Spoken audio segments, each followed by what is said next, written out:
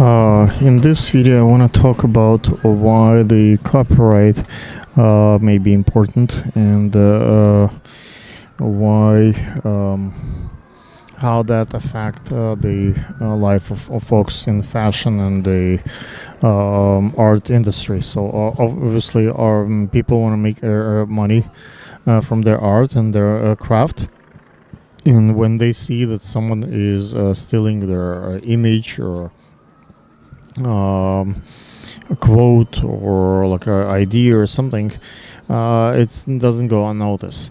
And whenever a person like that been noticed, at least in my world, I see if they steal from a major artist music, or they steal from someone art or idea, they might do this to me. So whenever I have a serious project and something that's matters, I don't think I want to invite such a person to be part of it, because there is a big major danger that that person might steal again.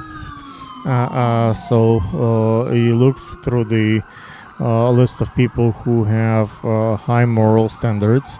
Maybe they're not as great, but as the other person who steal, but it's safer at the end run that to deal with this rather than